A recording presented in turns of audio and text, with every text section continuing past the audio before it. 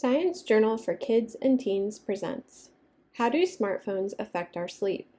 Adapted from the original peer-reviewed paper in the journal Frontiers of Psychiatry, published on March 2, 2021. Research conducted by Se-Yan Son, Lauren Krasnov, and others from the Department of Biostatistics and Health Informatics at the Institute of Psychiatry, Psychology, and Neuroscience at King's College in London. See the full list of authors in the accompanying PDF.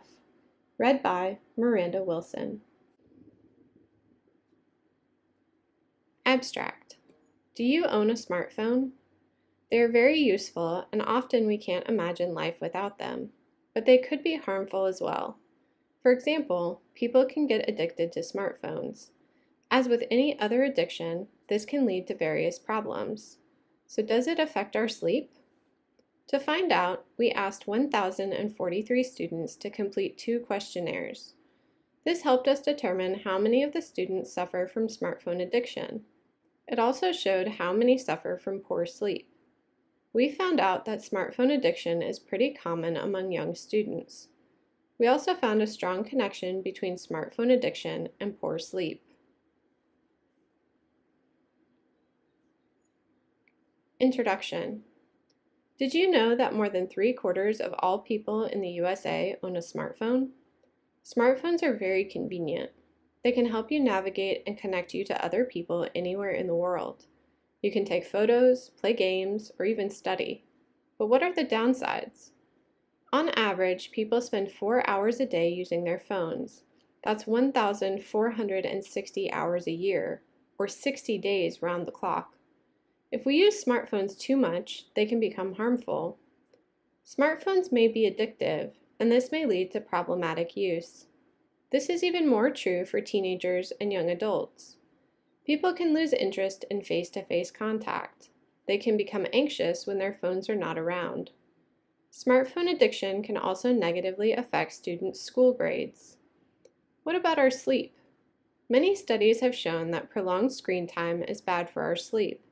It can make it hard to fall asleep and even harder to wake up in the morning. But is it different if you are actually addicted to your phone? Is that more of a problem for sleep than just spending time on your screen? This is what we wanted to find out. More than half the students in this study said they use their phones for at least 4 hours a day. In this photo, you can see 3 people all interacting with their phones.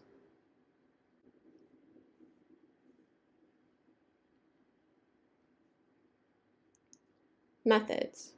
We asked 1,043 UK students aged between 18 and 30 to complete 2 questionnaires. The first questionnaire was about the student's smartphone use. You can see the questions in Table 1. This questionnaire checked whether the students are addicted to their smartphones or not. The second questionnaire assessed the quality of the student's sleep. It included questions such as, on an average weeknight, what time do you go to bed? How many hours do you usually sleep?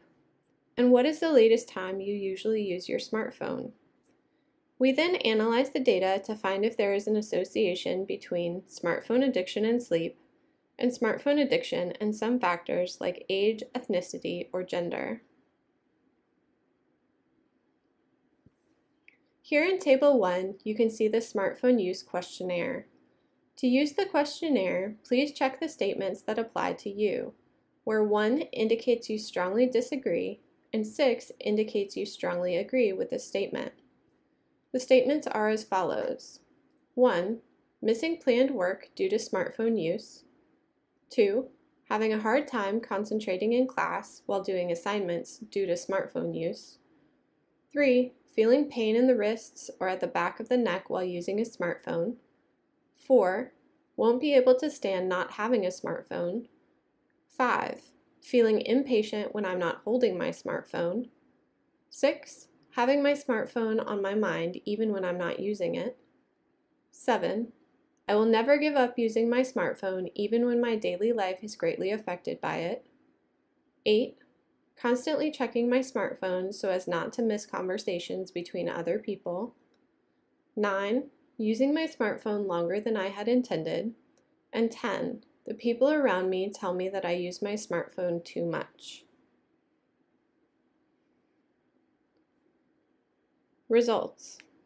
Around 39% of the students showed several signs of smartphone addiction. It was more prevalent among students under 21. Prolonged use was strongly linked to addiction. About 54% of the students who used their smartphones for more than 5 hours a day suffered from addiction. Only 20% of those who used them for under 2 hours a day were addicted. Smartphone use before bed is also an important factor. Addiction levels were high among students who used their phones less than 30 minutes before bedtime, and low among those who stopped using their phones more than an hour before bedtime. There is also an association between addiction and use in the late hours. As we expected, smartphone addiction leads to poorer sleep. Almost 70% of the students who reported addiction also reported poor sleep.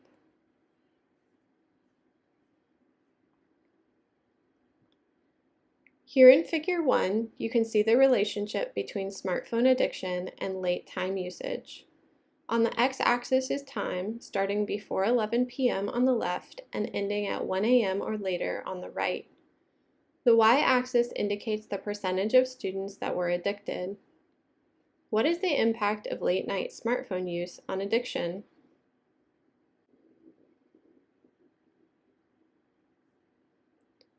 Discussion. The levels of smartphone addiction among the participants are high. This is especially true for the younger group, students below 21.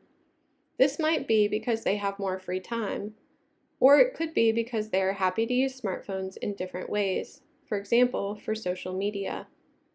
There is a significant association between using your phone for longer and being addicted to it. But do people use their phones more because they are addicted? Or are they addicted because they use their phones more? It's hard to know.